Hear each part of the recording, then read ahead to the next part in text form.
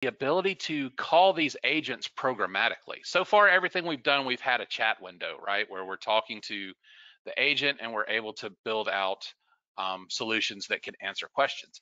But what if we want to be able to do this in an automated fashion? Maybe we have a back-end process that we would like to, take a look at an order coming in and tell us if it's fraud, or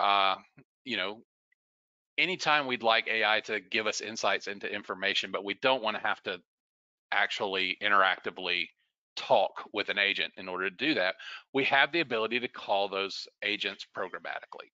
So in this case, what I have done is I have built an agent that can build product descriptions. So if I come back over to to my browser, and we'll just go ahead and kill this, switch back over, we can have a look at my category description agent. So the prompt on this one's a little different. We're assisting an enterprise application user, and we'll be passed the following parameters: a product ID, a short description, length, width, depth, colors, power options. You'll use the above parameters and any other resources to put together a longer description for a catalog listing. This is the fun part. Again, we can give it a persona. Your response should have that marketing vibe to it. Your response must be a minimum of 250 characters long, including spaces and punctuation, not longer than 300. Color values must be properly capitalized. For example, rose gold must be converted to capital R, capital G. Be mindful of trademarked words and capitalize them accordingly. Where possible and where there is room to do so, expand any abbreviations. Make sure to include the product ID at the end. Check and fix all spelling and grammar. And before sending back your response, check it one last time to ensure that it does not exceed the characters. The way that generative AI works, it's really just working a word at a time. So having that in there helped it to make sure that it didn't make a change later that pushed it beyond the total. And your response should be in JSON format. So looking like this. And that's it. There are no routines, no data. We've just asked generative AI to generate a description for us. What's really cool is that I have this agent, and then I have a module that wraps that agent within the low-code environment. So there is a plugin, there's a step that you can add in a low-code routine to ask an AI to call an AI agent. And so we can choose that category description agent and put pass in the parameters that we need and get the response. You'll notice here that we have our list of input parameters and our output parameter defined here.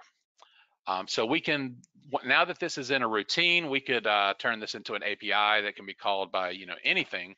But we can also, since a lot of our customers are IBMI customers, we can also call it directly from an RPG program. And we'll even provide you with the RPG code to call this routine.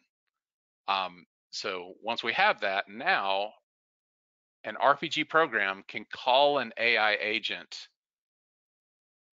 directly as a program call behind the scenes, not on the UI, but just a batch RPG program. So to demonstrate this, I actually have a session right here, and I have a green screen program. And this green screen program has just product information on it. You can see here, iPhone 13 SE is the short description. We have our dimensions, available colors. You can see capitalization is just wrong all around that. Power options. We have things that are abbreviated, things are misspelled, all kinds of nasty stuff. But I can press this F5 key and it will call that category description agent, and the AI will take in all this information and generate a catalog description for me. Introducing the iPhone 13 SE. Sleek and compact device measures that yada yada. available in black, space silver, and rose gold. You can see the capitalization's right. It capitalized MagSafe because that is a copyrighted word. Did that correctly. It fixed the spelling errors, all of that stuff. Get yours today.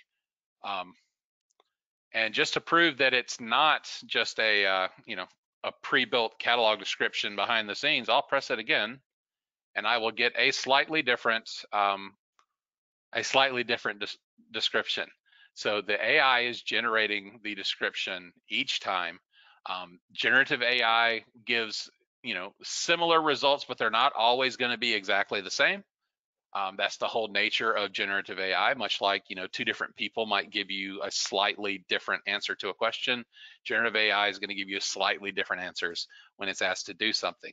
So again, integrated AI to generate a catalog description within a green screen RPG application.